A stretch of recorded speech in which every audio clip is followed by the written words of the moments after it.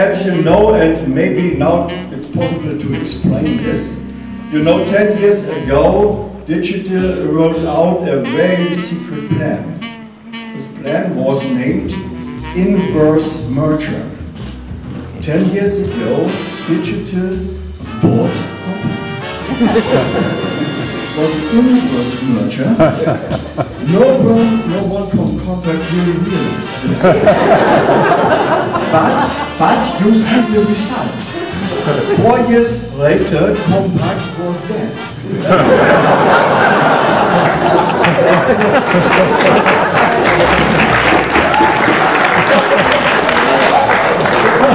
Digital still alive.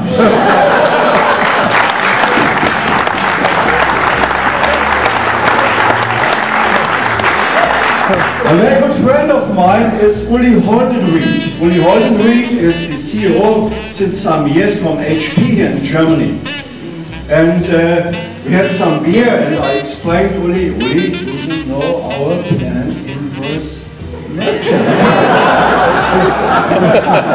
And he said, no, Wolfgang, I don't. So I explained him.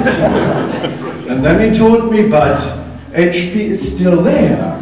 But I said, Uli, just wait.